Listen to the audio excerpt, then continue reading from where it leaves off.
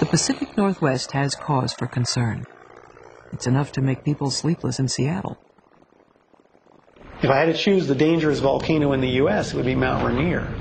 It doesn't even have to have an eruption to be a very dangerous volcano. It can have mud flows just from snow melt. A massive mud flow that would come off Rainier could reach populated areas. For example, an example not to frighten anyone, but the city of Tacoma. The city of Tacoma is built on prehistoric mud flows that are very deep, completely buried that area within the past few hundred years.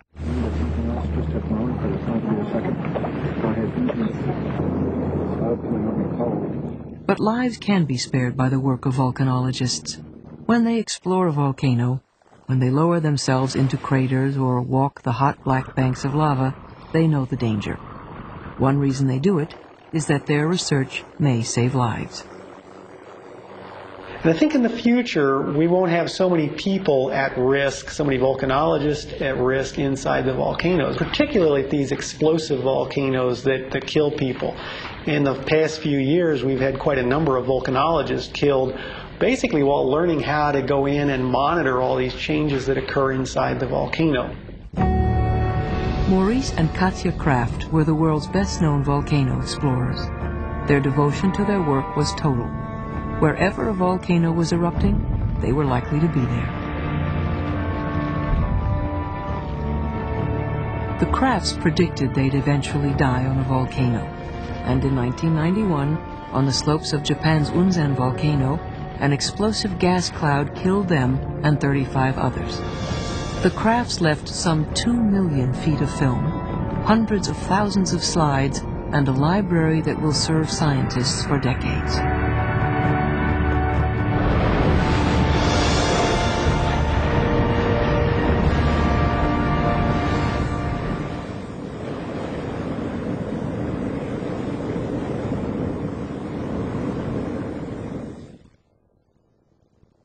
All over the earth, volcanoes scar the landscape.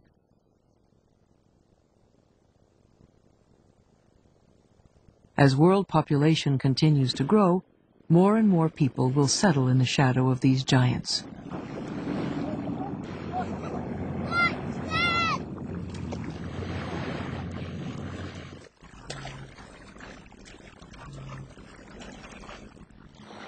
Volcanoes aren't so hazardous that people shouldn't live near them.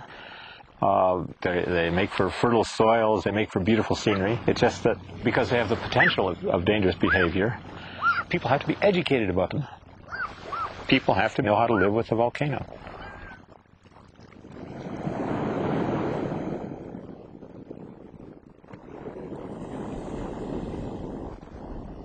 Most of those who work and live with volcanoes end up personifying these uneasy mountains and the forces they contain.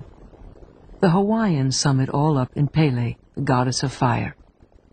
I believe in that this is something awesome and something spiritual.